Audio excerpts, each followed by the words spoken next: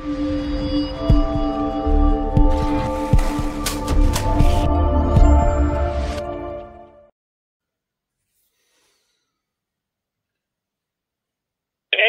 got your 5480.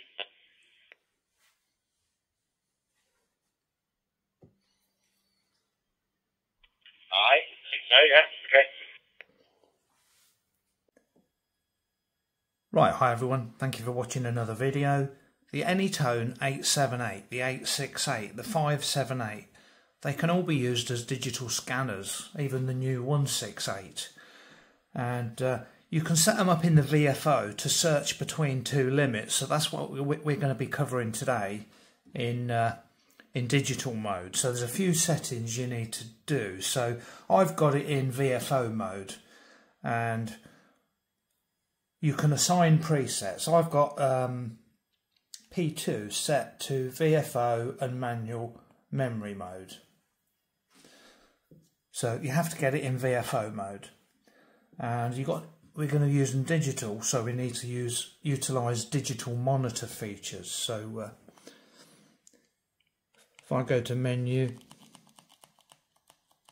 digital monitor switch. So you can have it off, that's when you're just using the radio normally. I've got it in double slot, because I don't know what slot they're going to be using. This is not ham radio, this is scanning for business stuff. So I'll leave it in both, because I'm not sure what they're using. So digital monitor colour code, I've got it set to any.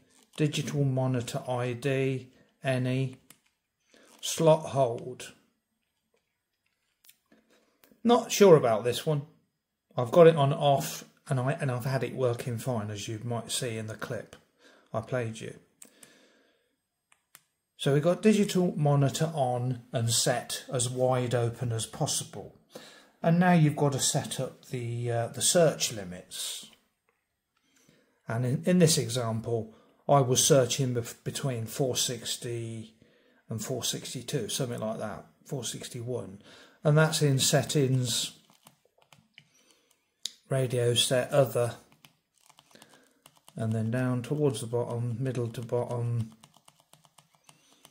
You've got VFO scan minimum UHF and VFO scan maximum UHF, and you've got two more below it for VHF. So if you wanted to set up a UHF range, you'd go in and you set the minimum to, you know, my example, 460.4, and you'd set the other one, the maximum, to 460.5, you know, because I knew the frequency of the frequency I was trying to demonstrate.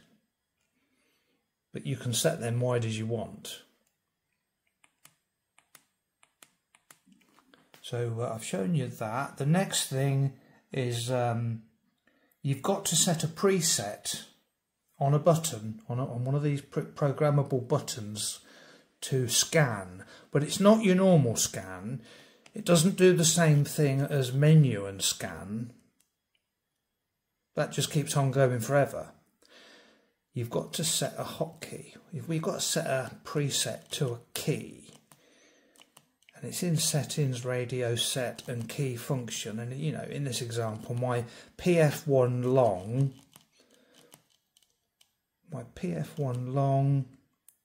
I've got it set to program scan. Not scan, there's another one above it for scan, but you need it set as program scan.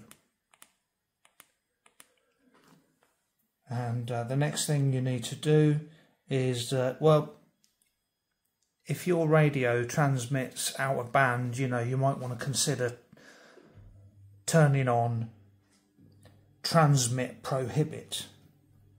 That's in radio set. And you've got to set your step rate as well, so that'll be in menu, settings, and it's in radio set, I think, other. So frequency step, you know, I mean, it depends what band you're on. But I know the bands and the steps in my country, and I've got it on 12.5. And when you're in this mode, VFO, and you're ready to go, the up and the down button go up and down 1 megahertz at the time. And when you're scanning, the clicker knob on the top nudges it up or down, so it goes. If you're going up and you nudge it down, it starts going down. And you could, while it's scanning, if you nudge that, if you move the clicker knob on the top, you can make it go quite a bit quicker than the normal slow searching rate. So just going through my notes.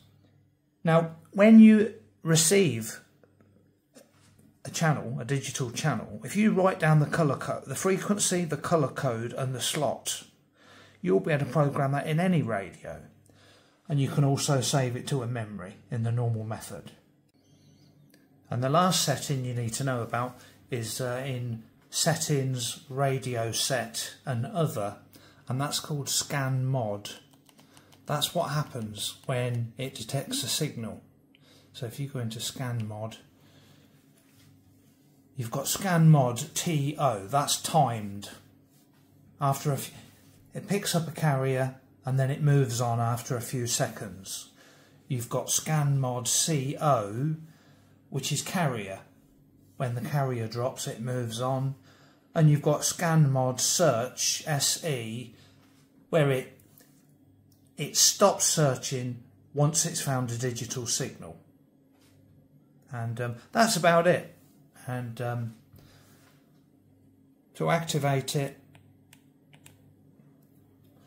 you just hit the preset that you've set to activate the program. Scan, long press PF1.